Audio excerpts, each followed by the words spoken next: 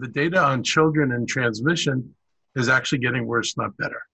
Um, what they're showing is the kids can carry higher viral loads than people assume, that they can be more effective transmitters of the disease than people assume. So it's not just a matter of what happens in the classroom, but it's a matter of what happens if the kids get infected, if they're not symptomatic, if they go home, if they go out to play with kids in the neighborhood. This is how spikes start. And we want to make sure that we're not providing the facility, or we're not facilitating the ability of spikes to restart in Montgomery County. We're trying to basically get this infection out of the county. And we're not going to do it if we're not serious about treating all these potential risks seriously.